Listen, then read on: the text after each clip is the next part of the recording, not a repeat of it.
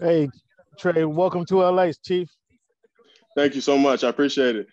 Talk about the phone call that you got, the emotions that's going through your head, and how's with your family right now. It's crazy right now. Once my phone rang, my heart started beating right away. Got to talk to the coach and GM, and now I'm trying to calm down right now. My heart is beating real fast right now, so I'm just kind of trying to stay calm to do this interview. Okay, what can Charger fans expect from Mr. Tre McKitty? A hard worker, guys gonna get it done. All three downs. I feel like I'm all around tight end. They're willing to come in and learn, and then do whatever I can to help this team win. Now, blocking is an expectation for tight ends. What makes you a good blocker? What is the mindset when you go in the block and the play is not called for you to catch a pass? I think first thing is blocking is 80% of it is want to. So I think I have that. Have that dog in me to want to go and put somebody in their back, and then also it just comes down to technique. And continue. I have to continue to grow on that, but think it's there, and definitely got to improve on that as well. Congratulations with your getting drafted. Do you have a message for Charger fans?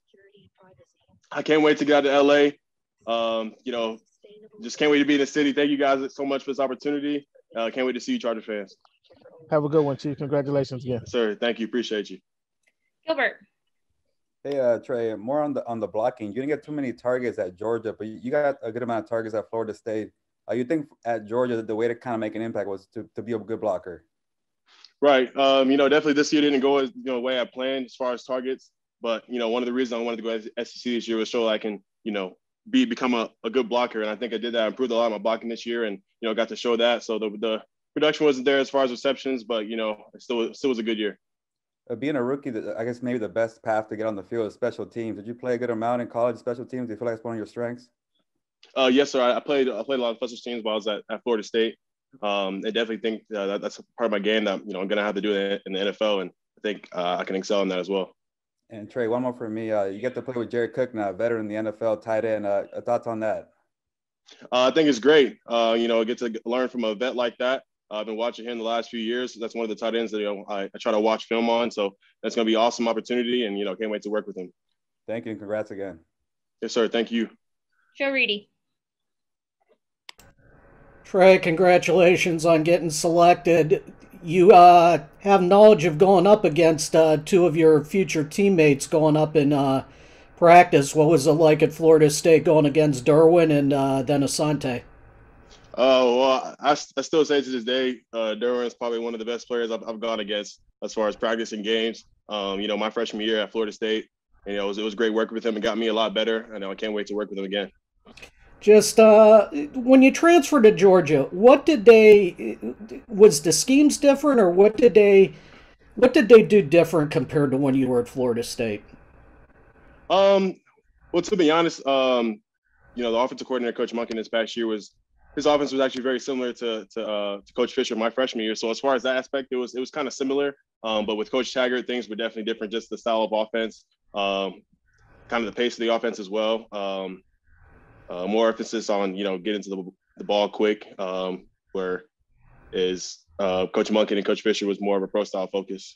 Trey, you had 4 offensive coordinators in 4 years. How much of that different offensive schemes and stuff you think will serve you well going into the NFL as far as picking up another offense and learning? I think it does nothing but help me. Having to pick up something new every single year. I think my ability to learn is quick, so I think that would help me a lot. And having fellow teammates like Gabe Neighbors on the offense is going to help me as well to be able to pick up the offense together.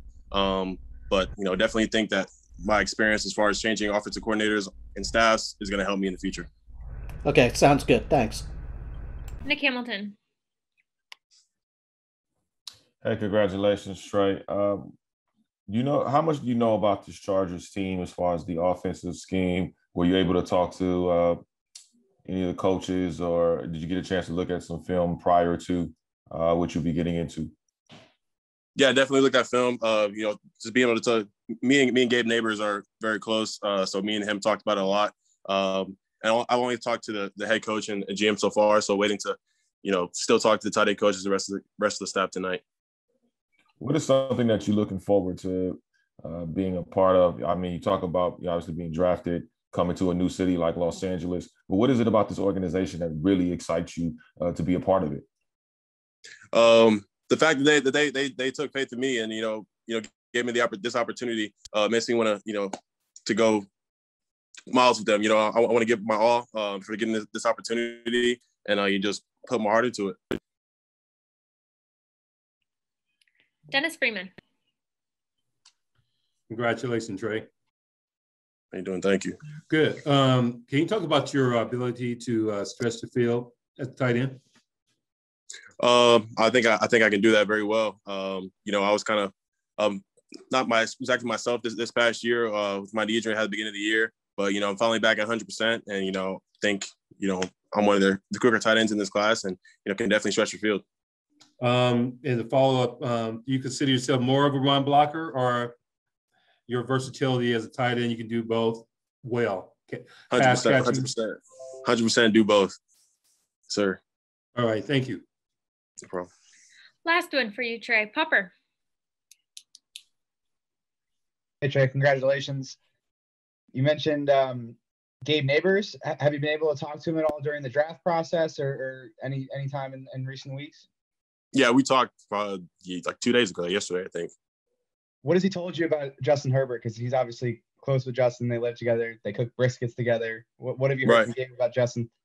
So far, he's a great guy. Cool guy to be around. As a professional, and is obviously a baller. So we kind of talked to him a few times before the situation, but now it's gonna be awesome. We're all gonna be teammates. Then, who is your biggest inspiration? I'll say my father. Why?